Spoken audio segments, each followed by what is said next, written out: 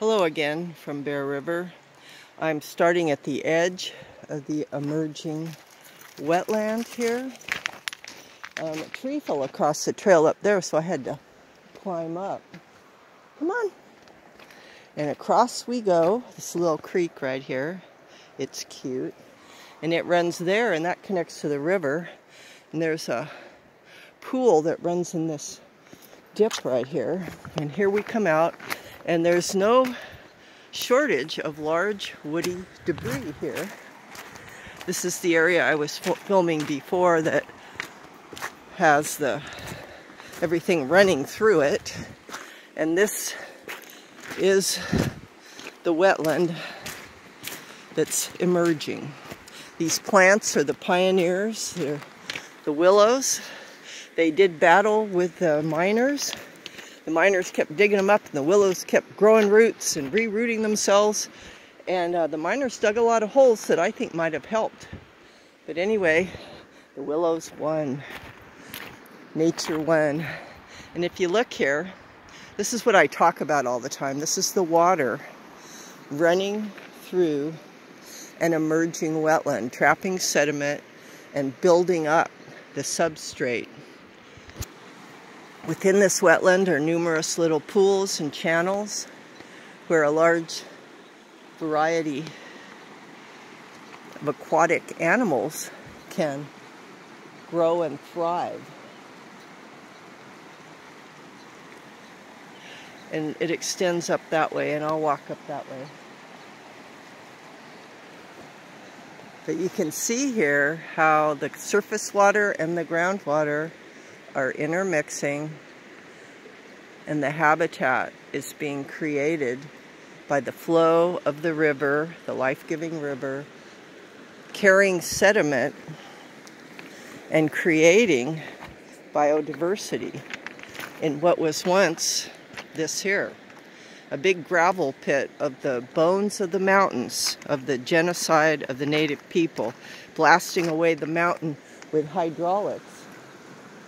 And here's, the gravel has landed, and even now the river is trying to repair and build a wetland on the debris of the hydraulic mining age.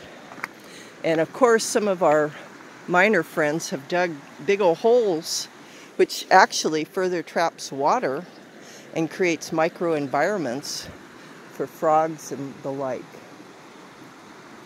So here is our emerging wetland with its little holes and its channels and its places where little fish and frogs and other animals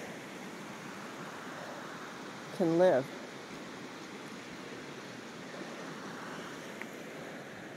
I can't wait to see salamanders and frogs and all kinds of exciting things in here, but as we know, NID does not ramp, so for all we know, this will be drained and stinking like dead fish in the future. However, there is ramping requirements on the way. It's just really unfortunate that an agency has to be forced to do what's right for the environment rather than voluntarily doing it. I think the general manager's heart is in the right place, but she doesn't have the staff that's committed to stewardship of the river. They're coming out of the old mindset. We got ours, and we'll short the environment all that we can, and we only do protections if we're forced to. That isn't the new way of thinking, and that is not the new way of engaging with the natural infrastructure. So anyway, isn't this lovely? Look at this. Emerging wetland. And we didn't even have to build it. It's building itself. And amazingly, this emerging wetland is downstream from where beavers have chosen to come and live. Here's one of the holes that the miners dig. And here is an emerging wetland. When the weather warms up, I could see this teeming with animals. Although, in all truthfulness, this will be transformed into this if a certain irrigation district has its way. So we just want to tell them that at 360 CFS, we have a wetland, a beautiful wetland here on Bear River. And there are other places on this river where this kind of environment exists. There's flat, gravel, cobble areas that can trap sediment and create wetlands and store water. This whole drainage can store water. They don't have to dam it and kill everything and take everybody's homes and destroy our park. We can store water here in a natural way using the natural infrastructure of the land.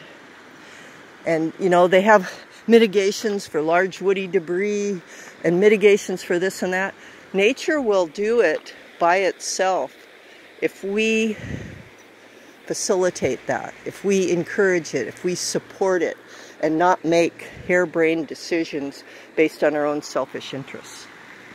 Oh, Matakwe Asin, we love emerging wetlands.